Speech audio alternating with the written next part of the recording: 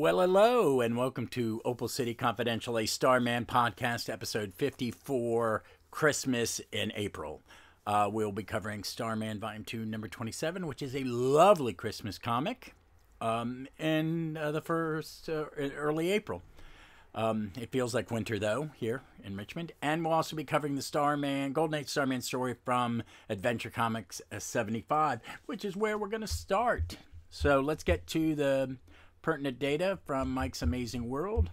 If I can pull up the correct screen. Adventure Comics 75, cover date June 1942. Approximate on sale date April 29th, 1942. It was a 10-cent comic book, a giant 64-pager, edited by Murray Boltinoff. The Starman story is called The Strange Case of the Luckless Liars. It's an 11-page comic. It is written by Gardner Fox. The artist is Jack Burnley. It has been reprinted once in the Golden Age Starman Archives, Volume 1, which is what I'm reading it.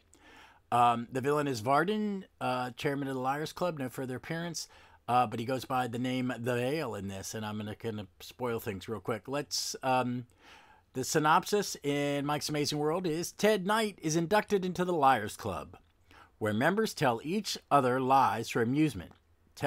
Ted tells the members he is Starman. The other members expand upon what they believe is Ted's lie, and each claims Starman tries to kill him.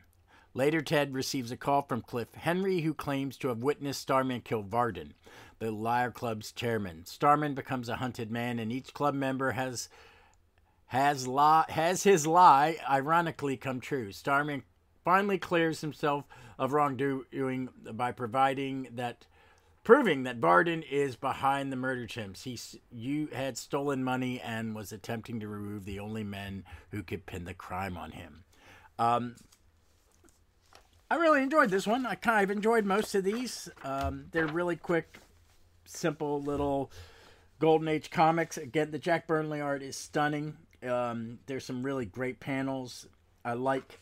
It has, that opening mini splash page, which shows him flying to rescue a guy in a plane. It says, Starman by Jack Burnley, The Strange Case of the Luckless Liar. And it's got this great intro panel. The Liars Club, where respectable citizens may tell whoppers to their heart's content without fear of censure.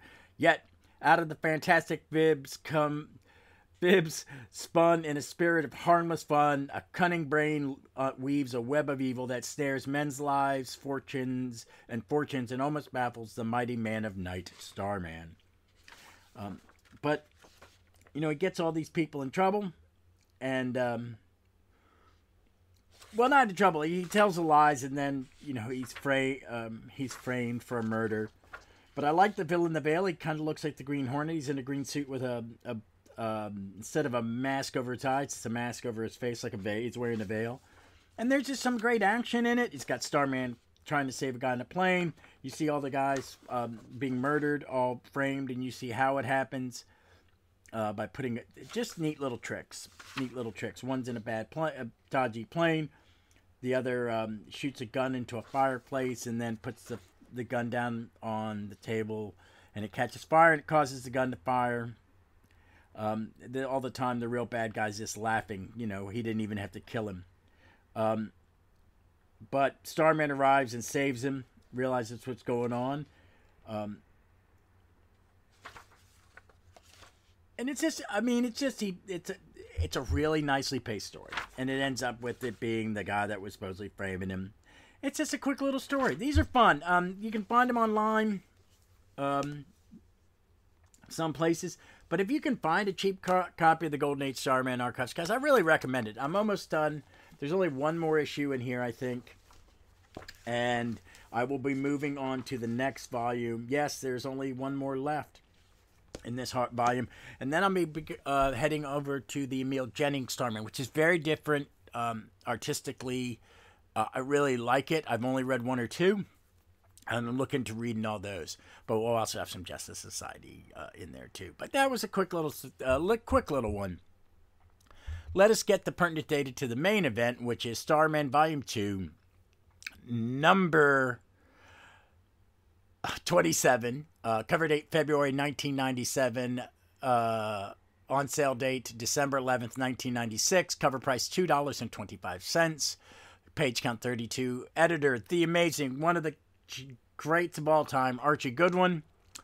It is titled Christmas Night, Night K-N-I-G-H-T, play on words, 22 pages. Features Starman. This has been reprinted in The Wicked Inclination, Tradeback, 1998. Starman Omnibus Hardcover Volume 2 in 2009. Starman Omnibus Volume 2 Tradeback, 2012. And the Starpen Compendium Volume 1, which is what I'm reading it, in 2021. There is no synopsis or really any notes in that, but there is a little bit. This excerpt that this is a Christmas tale, and it features Shade, Jack Knight, of course, the Shade, Disco Starman, Michael Thomas, Ted Knight, the original Starman, the Adair family consisting of Barry Adair, Clarence Adair, Hope Adair, Mason Adair, Matt Adair, Faith Adair, Clarence's wife, Charity, Jack and Mason's friend. It takes place in Opal City. It's been reprinted in Wicked Inclinations Volume 2, Omnibus 2, both versions, and as I said, Hope, Faith, and Charity are at the Christmas party, which it will come up. There's no synopsis in either site, but basically, this is... Oh, let me give you the creative team. I'm just a silly fool. Creative team for this is James Robinson, guest penciler Stephen Yowell, or Ewell. It's Yeowell. I'm not sure how you pronounce it. Inker W.P. Von Grawbadger, letterer Bill Oakley, colorist Pat Garahay. It starts with its Christmas dinner at Clarence and Hope O'Day's. Is it Hope? I'm sorry, I'm getting these all confused. Because the gag of having Hope. Oh yeah, it's Faith. I'm sorry, it's Faith. Hope is the daughter. Faith is the mom, and they're just having a conversation about being ready for Christmas dinner, and that Jack has been invented, and it's just lovely. The first almost the whole 3 pages is you getting to see the relationship between Faith and Clarence, the matriarch and patriarch of the Adair family right now, and it's nice, and it's a great conversation. It's just, I don't think you'd see this nowadays. I just love this. And then we get to Jack is on his way. He's got to pick up some stuff, and he's thinking, got a book. I'm late. Shouldn't have watched that movie. Christmas movies are on every year and the same, but Alistair Sim, you can't beat him. I agree. Huge Alistair Sim Christmas Carol. That's my go-to for me personally. And then number 2 in this household would be Muppet. But he's going to make some punch, but he's flying, and something catches his eye and he lands, and there's a sad Santa Claus is crying on a park bench, and that's where the title card is, Christmas Night. And you find out from Jack that he's met a guy, he's homeless, he's lost his clothes, he does the Chris Santa gig every year to make some money, and he's homeless, and he left his clothing in the department store changing room when he was playing Santa, and the janitors threw it out thinking they were rubbish. But he's lost everything, and he tells his story. He's like, I wasn't always like this. I was a businessman once. I had a home and money, and then my wife and son were killed in a car accident. There didn't seem much point to working after that. I began to drink. One night I fell asleep with a cigarette. There was a fire. I got out alive, but everything I had destroyed. The house had already been foreclosed on at the time, so wasn't such a loss. All my photos, mementos of my family, that was the loss. The locket around my neck, a photo of them, the only photo I've been in dire times since, but never once thought to selling or pawning. Think of pawning or selling it. How'd you lose it? And he says he's been robbed. So Jack goes, hey, come on, Santa, let's go find it. Great superhero, small cry. I love it when a superhero does small. And then the family all starts coming over. Barry's first, no date. His mom teases him. Matthew shows up. He brought a cake, and she's like, why should you mind? What? Matthew comes in, and he goes, Faith, I brought a cake. Now she's the God. When I said matriarch and patriarch, I meant Clarence is the older brother, and they're just the head of the household. They're not the parents. So, Faith, Matt comes in and goes, "Faith, I brought a cake. I hope you don't mind." She goes, "Why should I mind?" But I must say, it's not like you've ever used to bring anything to the family gathering. In fact, half the time you didn't show. I've changed. I want to be an Adair again. Well, I don't know what that means exactly, but may all your wishes happen. And you hate.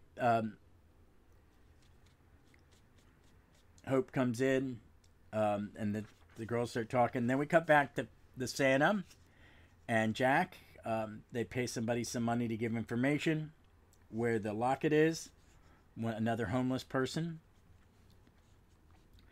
And then Mason shows up without his date. He thought he was going to ask Charity, and she didn't. Oh no, they don't know her name. He's saying, he has a friend, and he thought, he'd ask her, but then he realized he was foolish and he didn't ask her. Well, so they all go in. We cut, and it's just all these little. We cut away to it's a 2-panel single page. Of Jack and the Santa, and it's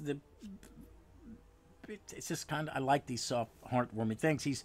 They're just talking. Santa's going, "You're grateful. Don't worry about it. Imagine you have places to be." He says to Jack, and Jack goes, "Oh yeah," and we cut back. Next up is two Starmen show up at the party. It's Michael Thomas and Ted, and right behind them is Charity, and which makes Faith laugh because Charity goes, "What's so funny? My name's Faith. We have Hope over there, and now the trio is complete. And welcome and happy Christmas, Charity." And Mason's blushing. It looks like he's blushing. And they're just having a nice Christmas time. We cut to Jack, and he's threatening a guy with the Star Staff. It's one of the guys that robbed the Santa, and he's crying. They're just all hungry. They're all been pushed to their utmost. So Jack gives him $100 and says, "Feed everybody around there," and the guy says it. And that's, it's not fisticuffs. It's just the simple task of Jack helping a down-and-out guy on Christmas. A Santa, but a down-and-out guy. Shade comes by and gives them all gives the Adair family a gift, a signed first edition of A Christmas Carol. Says someone should read it, but he doesn't stick around. Next goes up is Jack is fighting some bad guys. They're robbing the pawnbroker where the necklace was pawned, and the poor pawnbroker's been hurt. And Jack is like, Jack goes, "I don't know CPR. Jack's knocked out both the bad guys, but the pawnbroker has been shot." And Jack's like, I don't know CPR. Call the police, Santa. I'll do what I can." And then the Santa goes, "I know CPR. Come on, quick. Help me. Put your hands on his chest and push when I tell you." "Are you sure? I was a medic in Korea." Jack's like, "You're a veteran." "I'm not the only homeless vet on the street tonight, Jack. Why are you shocked? Anyway, there isn't time. Listen, do what I say and do it when I tell you." And then we cut ahead. They're leaving the hospital, and they've saved the guy's life. They're all happy. The Santa has his necklace. He's in a few bucks. Well, he offers him a few bucks, and he says no. And he goes, "I have my necklace. That's all I need." And then I'll say goodbye and happy Christmas, Jack, from the bottom of my heart. And to you, Santa, good luck. I hope you get back. I hope you get on your feet. I hope so too. And by the way, the name's Pete. And then we just have a page of Jack standing in the snow. We see him full. Then we see a torso and headshot, and then just his eyes. It's him thinking. We cut back to the party, and then Jack shows up with Pete. And he has a nice Christmas, and it ends with a very nice toast. Clarence saying, "Tonight, for smiles and laughter." Michael goes, "Good food, good friends." And Jack says, "And goodwill to everyone. Merry Christmas." It was just like, we just finished this big story. Next issue is A Time's Past, which I'm excited about. It's a Michael story. And me and Dave will be talking about it. Excited. But in this, they're really sweet. Stephen Yule's art is wonderful. Steve Yule's. I'm trying to remember what I know him from. I know he did some JSA, some Batman Returns. Okay. That's where I know him. I